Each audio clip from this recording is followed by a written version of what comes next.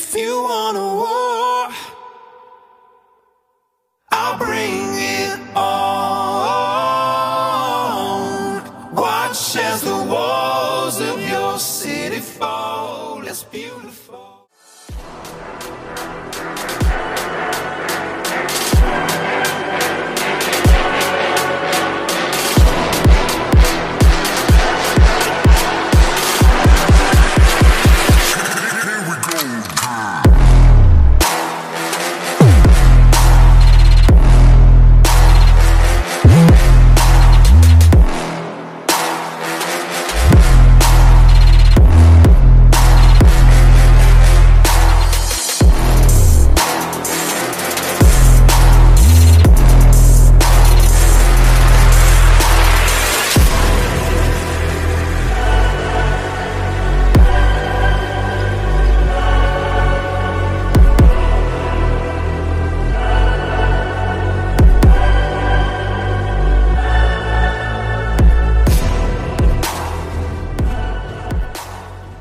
So guys, I decided to do things a little bit different. We've been in the series of 1 John, as you know of, but I decided to do a different sermon for today, and I want you to open up your Bibles, if we could, to Ephesians 6:10 through 18. I titled it Battle Weapons, because I've been working on this sermon, I kid you not, for over a year now. This is something that God has really pressed in my heart when I was doing Windshape and I was over in other states. He just kind of laid this on my heart, and I've been working on it ever since then. And I really think it's impacted my life and some things that God has revealed to me that I felt I should share with you guys. But before we do that, I always like to start, before we go into the Word, with a word of prayer, because I just really want God to have His way in the service and do whatever He feels is necessary for lives to be changed. So if you will, let's bow our heads before we get into the Word. Father God, we thank you for today. God, we thank you for your word. We thank you that we are about to read your word. And God, I just want to ask that our ears be open. I want to ask that we can be able to pull something away from your word. That's not just another time where we come together and we just get to read a book, but it's the living, breathing word of God. And Lord, I just want to ask that as we go into this and as we dive into it, that our hearts will be open, our ears will be open for changing some habits in our lives by the power of this word, and that you would show that this word is just more than just a book, but it has power, and it is your word. We thank you, we love you, we praise you. In your precious name we pray, amen. So if you would, I'm going to read Ephesians starting at 6, and it's going to be verses 10 through 18. And it says, finally, the final word, be strong in the Lord and in his mighty power. Put on all God's armor, so that you will be able to stand firm against all strategies of the devil.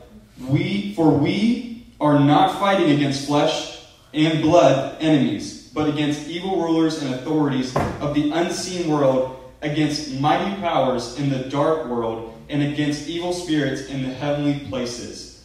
Therefore, put on every piece of God's armor, so you will be able to resist the enemy in the times of evil. Then after the battle, you will still be standing firm.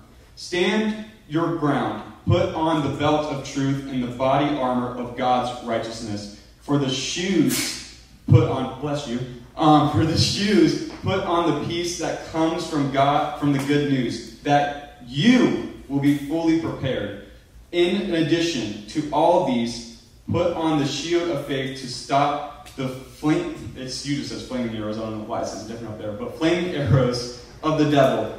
And then finally, it says to put on salvation as your helmet of God, and take word of the Spirit, or the sword of the Spirit, which is the word of God. Pray in the Spirit at all times, and on every occasion stay alert and be presented in your prayers as all believers everywhere. So I remember as a kid, I went to this field trip, and it was with this class, and we went to these little battlegrounds places. I don't know if you guys have ever been to that, but they reenact big huge battles that have happened in this time period in these certain places, and they just put a reenactment. So I remember they brought out this wooden sword, and they had this little like kind of stand where you come and buy some of the things that you wanted. And I remember as a kid, I had a little bit of spending money from doing chores, and I remember I was like, man, that sword is so cool. I was like, I want it. So I went over and I asked the man how much it was. He's like, it's $7. And I was like, oh, sweet, I'm 8. I get $8 in allowance. I got this. It's mine. So I give him the $8 and I take this little wooden sword home. And I'm telling you, man, I would practice every day with this sword. I would be outside going like, whoo, shoo, oh. And I was like, oh yeah. So if anyone breaks in our house, Mom, I got it. I got this house locked down. Any person breaks in the house, I got it. They're going to be intimidated with me and holding this sword and be like, yeah, what's up? And I'm like, I got this, Mom. Until one day I started to practice more, and my brother-in-law came and he was like, hey man, that's a cool sword, but hey, I want to show you something else. I want to show you something a little bit cooler than that. I was like, bro, come on, this is my sword. I paid for my money. There ain't nothing cooler that you got. And he goes, no, really? He's like, let me show you. And I kid you not, I go into his room, he shows me, and he reaches up into his top dresser, and he pulls out this long, huge looking thing in a case that looks like a sword. And I was like, well, mine doesn't come in a case. And I was like, it's still, my sword is better. Let's just face it. He's just jealous. That's why he's boasting about his sword, because he knows mine is better. And all of a sudden he pulls it out, and it's a huge katana. And if you don't know what a katana is, it is a very, very sharp sword. And it's actually one that's made, I think it's made in Japan. I could be wrong about that. Don't check me on that. But it's a very strong and it's a very, very sharp sword. And I remember looking at it and I got so fearful. I went from excited to then fearful, because now I remembered that my sword had an element that his didn't. His was real, mine was fake. So I was like, no,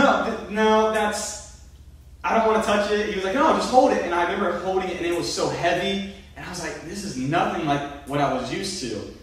And it got me thinking, when I started thinking about that and reflecting on swords, maybe because I just like battle movies, I don't know, but I started reflecting on swords, and I wonder if sometimes in our lives, the amount of times that we prepare in reading the Bible and the amount of times that we actually engage in the Word, I wonder if our swords may look like my wooden one. It's dull, it's light, it's maybe not as strong as it should be, maybe it's even not as intimidating, because we're not practicing and we're not spending time in learning and getting the Word in us. As we said before, if you read in the Word, it said that the Word of God is literally the sword of the Spirit. What this is saying is that this is not just a book, like I was saying before in my prayer. This isn't just a book, but that the Word of God is a living, breathing Word that He has sent people to write that He wanted Him to say. And it's made also for speaking things that we cannot see out of our lives, or things to call into our lives, the things that we cannot see and call the unseen or the spiritual realm. That is why it is called the sword of the Spirit. It is called the sword of the Spirit because I think, and I'm very strong on this, that it is made for battles that we come into spiritually. What does that could look like? Well, I mean, spiritual battles could be a matter of many things. But one of the things I think a lot of times spiritual battles can be is you're suffering through depression. Sometimes I believe depression can just be a spiritual oppression is what I like to call it. In the sense that you don't know where it's coming from. You just have these feelings and you're just like, man, I don't know where this is all coming from. It just came out of nowhere. And now I'm feeling all depressed. I'm feeling guilt for things that I did a while back. I can't seem to find forgiveness, even though I read the Bible and it says I'm forgiven. And as long as I try to live the right way, it's all good. But I still feel the guilt on my shoulders. And a lot of times I think it also can be simple things like this. Maybe you guys can apply to this. But it can be simple things of maybe shame. Maybe you're shameful of some of the things that you did, so it's hard for you to move forward into what God has for you because you keep living in your past. And that is something that I think Satan uses to throw in your face to distract you. But the question I wanted to ask you guys today is, what are you coming at him with? What is the weapon that when he is coming after you, what are you throwing after him? See, a lot of times we like to let Satan have his little ways, but we have more power than you think we do. We have this book that tells you how to do things and how to attack the enemy when he's coming and he's approaching you. This was not just a book just because it's a book. It's not, I mean, if that was the truth, I don't know why we would be here teaching out of this every single Wednesday and every single Sunday, and all around the world, this book is impacting people's lives, and that's for a reason. It's because this book has power. This book has more power than you think it does. It has more power than we automatically just assume it's just a book, but it's much, much more than that. And it says even in the word itself, it is the sword of the Spirit. It is meaning it has something so much more valuable than just some pages and some print. So what I wanted to present to you today is that I think that we need to, as Christians, be in this all the time. Every day, for a reason. Because it's preparing you for a spiritual battle. Now, a lot of times, what does that look like? I think that Satan comes after you in two different ways. He comes after you, just like I said, I think when you're hungry and you're tired. Why do I say that? It's because I will get to this later, but I believe Jesus was the person as the perfect example of that when he goes and he's being tempted. He's tired, he is hungry, but he remains faithful to his fasting and his prayer. And he's remaining that way. But we'll get to that in a little bit, because one of the things I wanted to elaborate on and what I want to show you is that we need to practice and make time for the Word of God. And when we are doing that, it is like sharpening our sword. Let me just show you some things. Dakota, can you come and help me? Because I'm going to need somebody to help. I feel like a lot of times your weapon of choice may look like this. Now, if Dakota comes after me or starts swinging that thing around at me, I'm not going to be very intimidated. I'm not intimidated now. And he's much bigger than I am. I'm not intimidated. Okay? But if you come at the Satan with one of these little things and you're just like, no, I have the power in Jesus' name. Go. Go. What good is that doing? No, bad Satan. Bad Satan. No, it's not doing anything. It's not doing anything. This is not, because it's not intimidating, it's not strong, it's flexible, it's not going to hurt anybody. It's not going to hurt them. Now, when we spend time in prayer, and we actually dive into our word, and I start coming at someone with this is going to be a little bit more intimidating. Because it's sharp, even though this one's fake, but it's sharp. Play along with me, people. We have imaginations, all right? It's the best we can do. All right, I was trying to look for real ones. But it's sharp. It's firm. It's intimidating. It is something intimidating, and it is used for battling. Pool noodles is not an effective weapon going into your spiritual battle. You need a sword to go into your battles. If you're coming at Satan with something that's flexible and something that's not going to harm him, it's not going to intimidate him. But if you spend time in the Word, it's like you're sharpening your sword. It's like you're getting ready for when the moment comes, you have your weapon ready, already in hand. Thank you, Dakota. You can put it up. So, the sword, when they make them, they make sure to take time in molding it and making sure it has enough metal and making sure that it's enough temperature, it's at the right temperature to actually melt the metal and to be able to craft it and do all these things, because they want to make sure that it's firm for battle. When they used to make these, they did not make these just so that after one battle it's over. They made these to last for a lifetime. And that's why I believe the Word is with us, because it is not something that's just here to last us for a season, or it's not something that's just to last us for a day, or just something to get us through the week. It's something that's going to last for a lifetime. When you have this embedded in your heart, it lasts for a lifetime. I can tell you a verse that is embedded in my heart. It is Psalms 100. And it says, "Make a joyful noise unto the Lord, all ye lands. Serve the Lord with gladness. Come before his presence with singing. Know ye that the Lord, he is God. He is merciful and gracious and dwells to all generations." And I have that in my heart is because I had enough time studying it that I've actually memorized it to the point where wherever I'm sad or I get into the moments of depression, I can quickly say, you know what? The Bible says to make a joyful noise unto the Lord. It doesn't say to make a wailing noise or a mourn noise. It says to make a joyful noise unto the Lord. Serve the Lord with gladness. Come before his presence with singing. And those are just commandments of things to go about life. This word is so much more than just a book. I don't know how to stretch it more. It is something that is life-changing.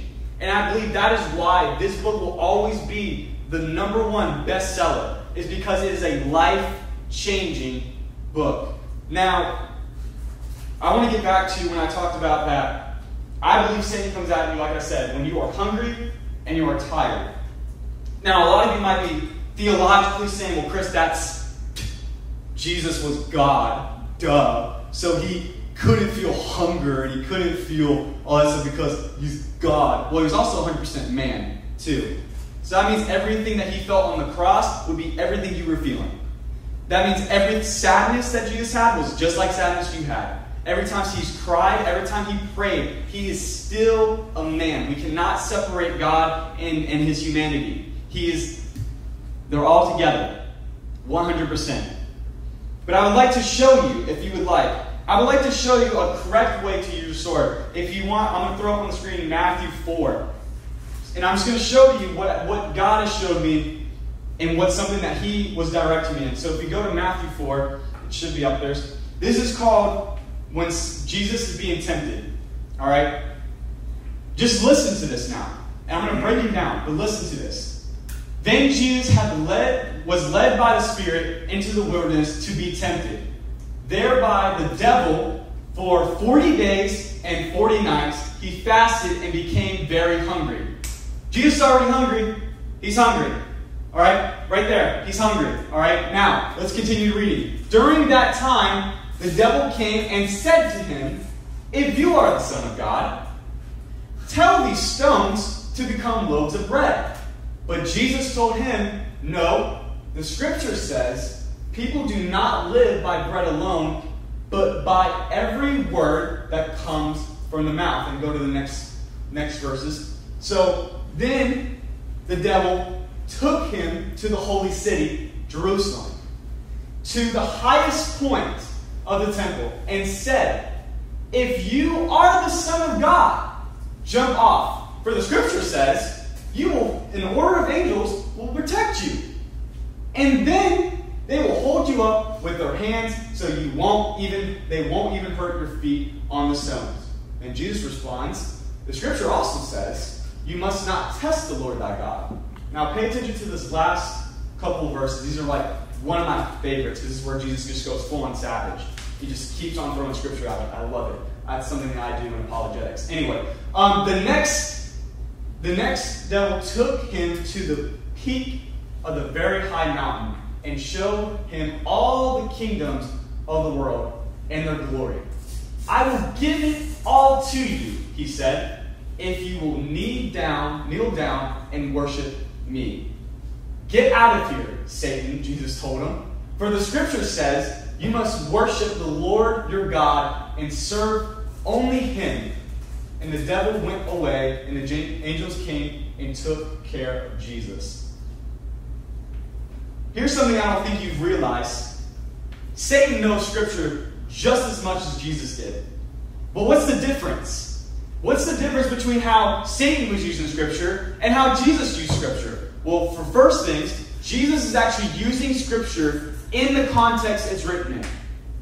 Now, you're probably asking, well, how do I read the Bible in its context? It's a whole thing. If you want to know, ask me, ask Pastor Dakota or Hilton. They'll tell you how to read scripture in context. It's very easy. You don't have to go all freaking out about that. Just ask one of us. We'll show you how to do it.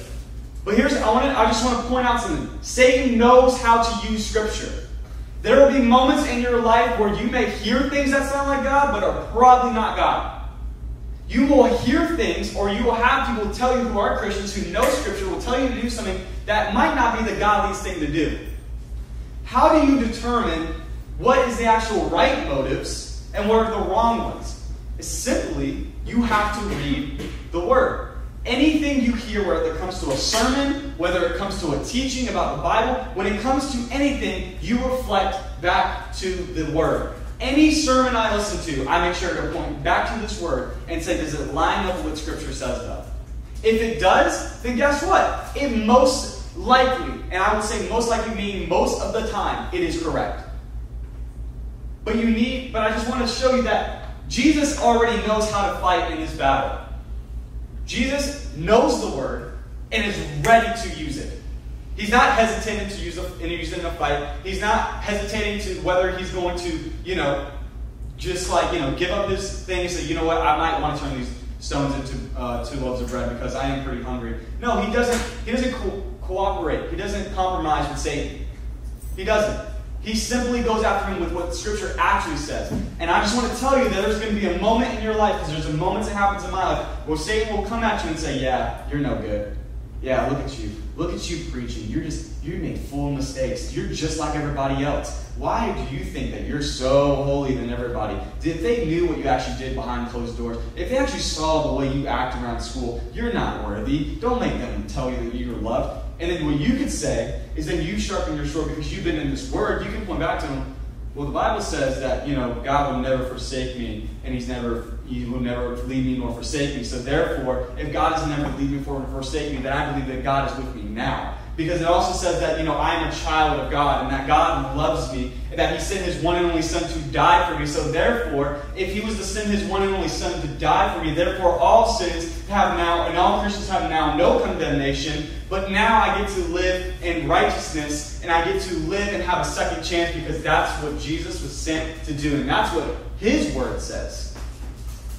But I think too often times what we do is we come into battle because we haven't been reading our Word, because we haven't spent time in prayer, because we haven't really been reading the Word for what it is. We're just like, oh, I did my Devo. It was good. But I'm not being challenged in anything, but it was good. If you're not being challenged in it, then what's the point of reading it? This book is not just a book so you can read it and just be like, well, I did it for the day. That's going to fade so fast. I can tell you that from experience. If you're just reading it just to say, well, I did it for the day. I did my daily devotional. A daily devotional is a push. It's a challenge. It's a daily devotional. It means it's to push you in a new area that you've never pushed in before. For an example, you could be reading a devotional on love, and maybe the first devotional talks about loving your neighbor. And you're like, okay, cool. So I'm supposed to love my neighbor. But at the end of the devotion, it's supposed to be an application. What are you using to love your neighbor? What did you do that day to love your neighbor? That day is your focus. You're focusing on that one thing, love your neighbor. The next day, you're going to be talking about loving God. Now, what did you do to love God today? What did you do did you make time for Him? Did you pray? Did you do this? Did you do that? They're applications for a reason. And I just see too many Christians, and I don't mean to put anyone on the bus, and I'm maybe putting myself, because I used to be the person that I would come into a battle just thinking I have all the answers, but I haven't been sharpening my sword. I haven't been spending time in the Word. I haven't been reading it as it's supposed to. I've just been kind of saying, all right, God, tell me what you want me to read. Get rid of all bitterness and rage and anger. That's actually kind of funny. Okay. And I'd be like, cool. And then my professor will ask me, or some teacher will ask me that day when I was in school, he'd be like, so what did you read today? I'd be like, get rid of all bitterness and anger. That's what I read. And they'd be like, cool, you did it. And I feel that's a bad habit. I feel it's a bad habit that sometimes we get in as Christians. I don't think we're supposed to just read the Bible and read a verse and say, well, that was it. I'll read tomorrow's. Apply it. Be ready and always prepared for when the moment happens that you are tempted, from the moments that, because Jesus being tempted knows when to use Scripture.